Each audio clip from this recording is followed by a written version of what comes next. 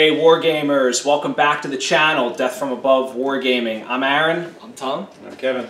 And we're here one last time on our How to Play Classic Battletech series.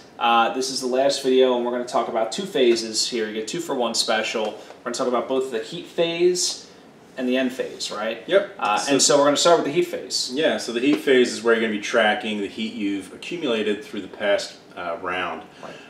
Movement, moving, you'll add up 1 heat point. Running will cause 2 heat points. Jumping is a minimum of 3, plus any additional movement over 3 you would record as 4, whatever. Right. And then shooting, right? All the weapons you fired in the shooting phase, you're going to add up their heat values. Other effects like getting hit in an engine will cause 5 heat. Yep. Then there's also flamers. Getting hit with those, or different weather effects that can add heat. But essentially you're going to add up all these sources of heat and then look on the heat chart. There's a heat chart on your record sheet to record what kind of status effects you're going to suffer from that. Right. Right. Yeah. And you can build up heat, but you can also dissipate heat too, right? That's right, yeah. And so mechs dissipate heat based on the number of heat sinks that they're equipped with on their chassis. And you can find all that information on the mech's information sheet, right? Right. So heat sinks take up critical slots, so they can be destroyed if you suffer internal damage and get a critical roll, unfortunately. Yep. It happens. It happens. A lot.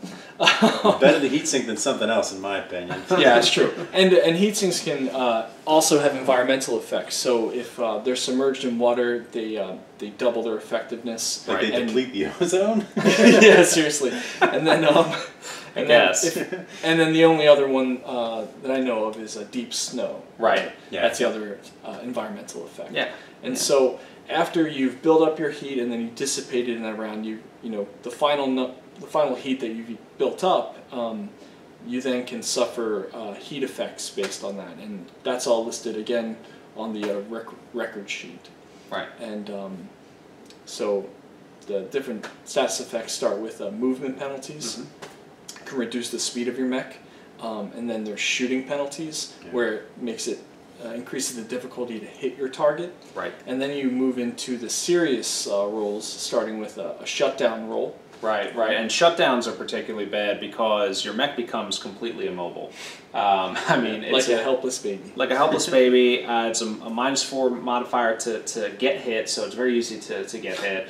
You automatically fall over. Yeah, shutting down is bad news. So, yeah. Yeah, so you try to avoid that if you can. And then after shutdown rolls, then you start getting ammo explosion rolls. And if you fail that, say goodbye to your mech and that whatever insurance deposit you might have made. and then eventually at 30 heat index, you have an automatic shutdown that you cannot avoid. And after 30, there's an overflow area.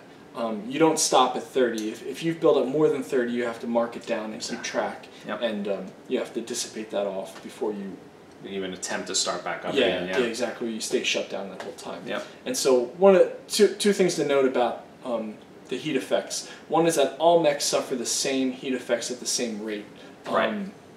The difference between mechs is in how many heat sinks they have, so how much heat they can dissipate each turn. And then the second thing is that on the status effects, you'll see that there's different severity levels of the different status effects. So there's a -1 movement penalty, a -2, a -3, and -4, and you always take the highest severity level of that status effect for each of them. So the highest movement, avoid roll, the highest shooting penalty, the highest shutdown avoidance, the highest ammo explosion. Yep. Okay. And that makes sense. Yeah. And that's the end of the heat phase. Right. Yeah. So whatever effects netted out of that heat phase apply in the following round. But before you go to the following round, there's this end phase, and this is really where you're just doing some cleanup tasks and just kind of wrapping up some loose ends. If you turned your torso or you flipped your arms, everything goes back to the default position. Right. You can also choose in the end phase to dump ammo. So if you're worried about an explosion or an exposed bin, you can choose now to dump those particular bins. Yep. Although we do know they will take a full round to deplete. So you have another round into the next end phase to get potentially hit there and suffer those effects. The other thing is if you want to shut down, I don't know, sometimes you want to do that maybe to quickly dissipate heat and you feel like you're safe, you can do that. Take a nap. Or if you already are shut down, you can choose now to reboot the mech. Right. And start back up. Yep. There's also consciousness checks. So we talked about mech warriors getting hit in the past. Each time they get hit, though, you have to make consciousness checks, and they happen now in this end phase.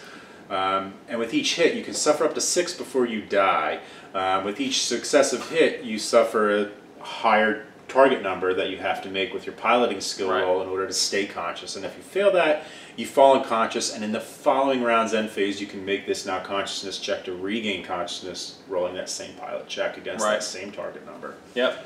You know, the other thing is that, you know, when your mech warrior takes a hit, you know, they make that initial check in that phase, but then the conflict to wake back up, it happens in the end phase, like you were saying. So that's just an important, you know, distinction between the two. If the pilot blacks out, does the mech fall over?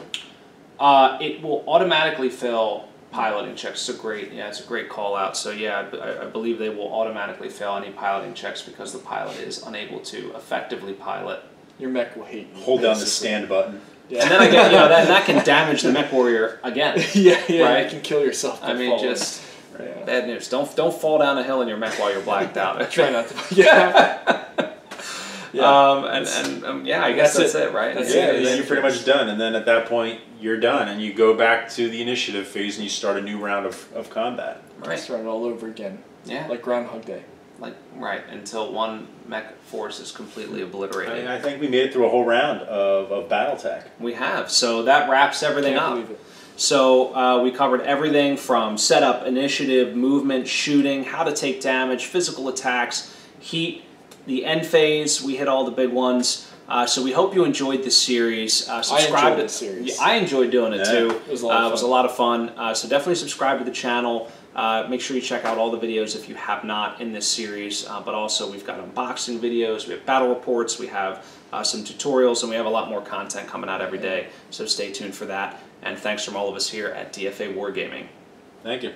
Take care.